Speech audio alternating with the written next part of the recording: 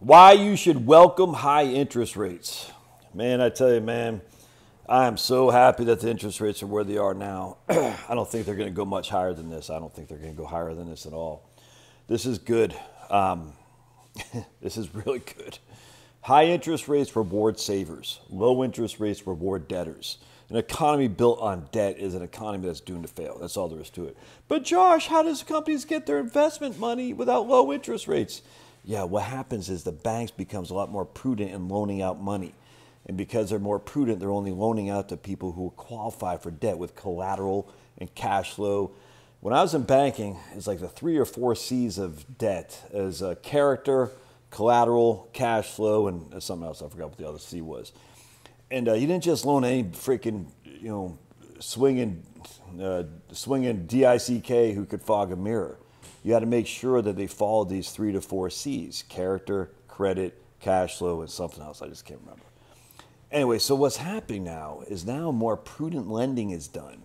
More conservative lending is done because banks say, hey, I'm borrowing at 5, we'll just say. I'm going to loan to you at 7. If you can't pay that debt off, guess what? I'm still on the hook for borrowing at 5. I can't just raise that money easily on the open market via deposits, because remember, deposits are a liability to the bank.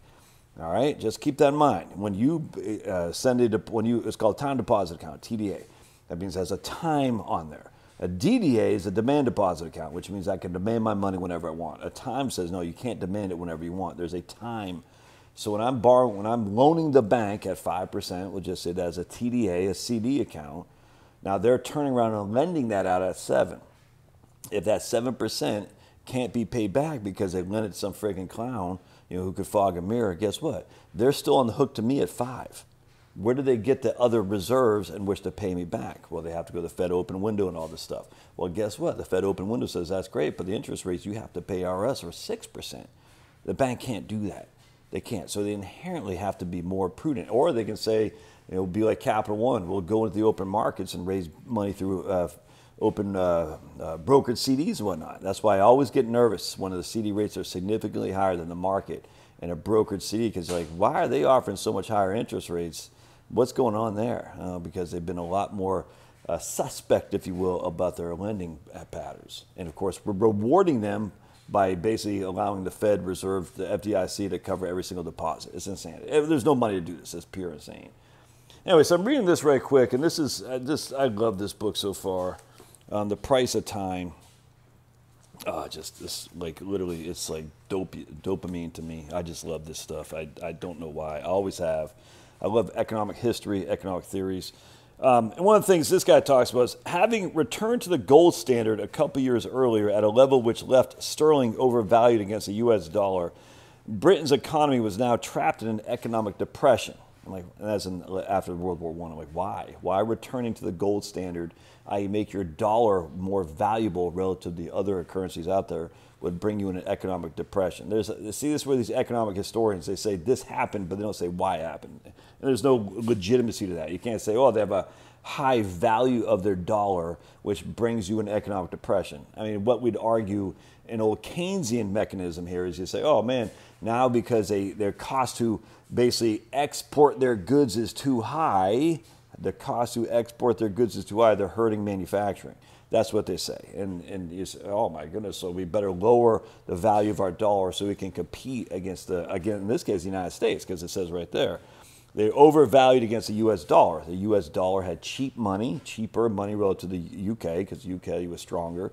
The U.S. was an emerging market, and as such, the UK was in a depression. I don't buy that for 2 seconds flat. I think that's silly, actually, especially after World War I just kicked in. They used all the resources of men and treasure to basically take on the Germans and Somme. What the hell was that about? It's freaking nuts, dude.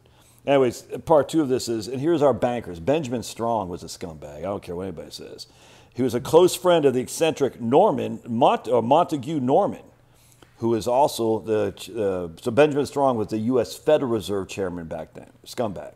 Montague Norman was a UK version of their Federal Reserve chairman, who's a former patient of Carl Jung, or Jung. Okay, and here's Norman, who attended the conference of the elite bankers in Long Island, attired in his trademark velvet cape and wide-brimmed soft hat. The world's two most powerful central bankers, Benjamin Strong and freaking Montague Norman, often enjoyed holidays together, booking into resort hotels under assumed names so as not to attract attention. Dude, these guys are all clowns. This is the beginning of the 57 flavors. You can see that a mile away. All freaking scumbags. So anyway, what happens is they have too much power. Too much power. And so when you are so focused on low interest rates, and I'm telling you, you're going to say, where's this going, Josh? Trust me, you got to hang in there. It's so obvious. When you're so focused, consumed with low interest rates to grow the economy by issuing essentially fiat currency to everyone who can fog a mirror and hoping that somebody's going to stick for growth, dude, all you're doing is you're pulling consumption forward. That's all you're doing. You're basically saying, hey, there's no incentive to save, America, so go ahead and borrow or to leverage or go ahead and consume right now. But there's no incentive to save. That's not good for a long-term economy. It's just not. You're punishing the savers and rewarding the debtors.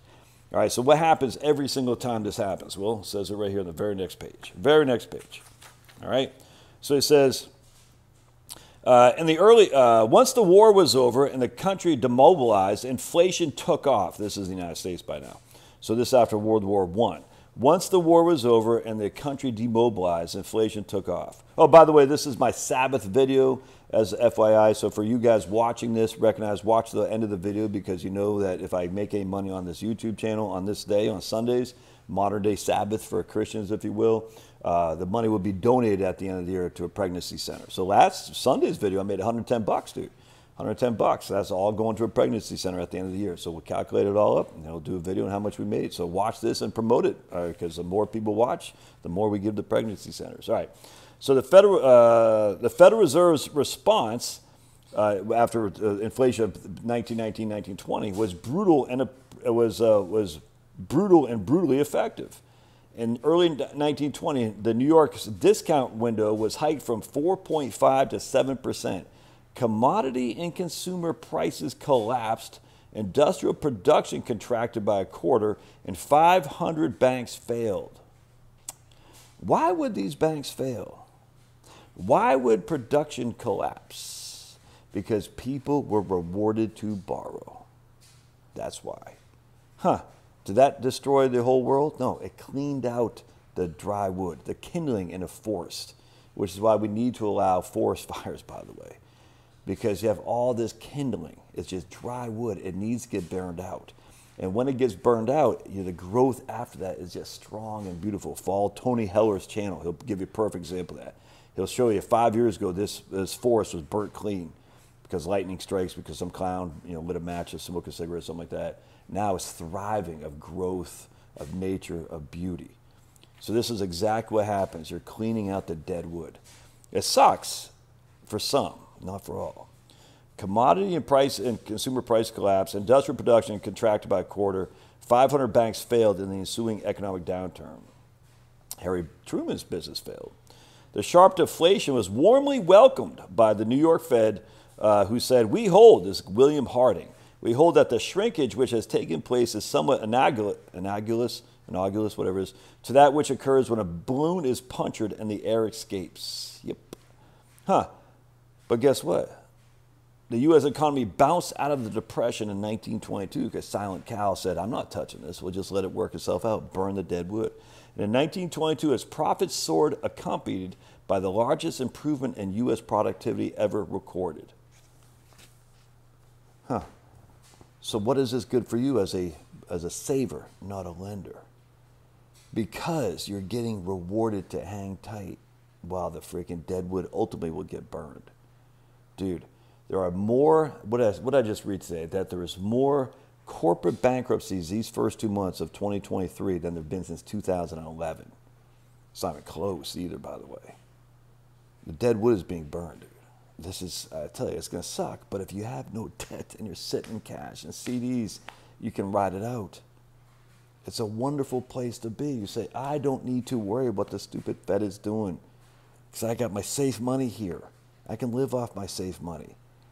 The safe money most likely will always lag that of inflation as we calculate inflation by CPI, which is stupid, so don't do that. All these people are going to say, but Josh, I'm only getting 5% at the bank and inflation is 8%. Oh my goodness, I'm losing money. Like, inflation based on what? Well, based on CPI, because that's what everyone measures inflation on. Why are you using CPI in your own personal inflation? Why? It makes no sense. Don't do that. You look at your own personal inflation and with the stuff that you spend to maintain your standard of living. I don't know what your inflation will be. It might be higher than that. It might be lower. I don't know. But to look at CPI as 8%, I'm only getting 5% of the bank, thus I can't be in bank, it's just frankly stupid. Don't be stupid, man. You're not welcome here. Now, it could be ignorant, but if you've been on this channel long enough, ignorance is no longer your excuse. Ignorance means you just don't know. Okay, you can say my personal inflation is 8% because of electricity, because of my food and all that. I get that, but then I say, what's your expenditures? Because your personal inflation rate is just how much they increase and maintain your standard of living. So let's say your expenditures are $30,000, all right, just for simplicity. And you're going up by, for simplicity, 10%. So it went from $30,000 to $33,000, all right? So your personal inflation is 10%, and you're only getting 5% at the bank. Yeah, but at the bank you got $1 million. So at the bank, I'm just using this for an example, dude. At the bank, your 5% netted you $50,000, right? Your personal inflation only cost you $3,000. You got to look at it in dollar terms, dude. And in dollar terms, to be the saver is high interest rates just make everything better, man. And it's about time. It's been low inflation, low interest rates. I mean, I can't even remember even talking about it, telling people go buy a CD at the bank. It's been so long. It's so wonderful. It's literally weird, man. In my career, well over half of my career, since 1998 when I started this, has been in low inflationary, low CD interest rate model, where there was no alternative because you're saying the CDs are paying 2, and that's locking up your money for 3 years. And you got to pay tax on that money as ordinary income. And now you can say, no, but the CDs are 4 and 5, and fixed annuities are 5. And fixed annuities are tax deferred, which means you don't have to pay income tax, you pull the money out. And then if you pull the money out when you're retirement, you got no other income, just Social Security and some Roth IRAs, you pull the money out of your fixed annuity, say $20,000, I mean, you're basically tax-free there too. High interest rates make retirement beneficial. I'm telling you, it's what we need. I cannot be happier. Yeah, dude, I'm telling you, this slowdown's coming, man. You can see it in I'll do another video on that later today. Just in the obvious nature of the slowdowns that are here. But it's burning the dead wood. It's going to be tough. If you have liquidity and cash, you can survive it. And that doesn't mean the stock market isn't going to perform. I mean, again, whenever they lay off people, the stocks will go boom. You're like, that doesn't make any sense. Yeah, because the short-term numbers are looking good whenever they lay off people because the employees are the biggest cost. But that's not long-term growth necessarily. It's just not. Anyway, be thankful for high interest rates. It's a wonderful thing. All right, love your thoughts. We'll see you.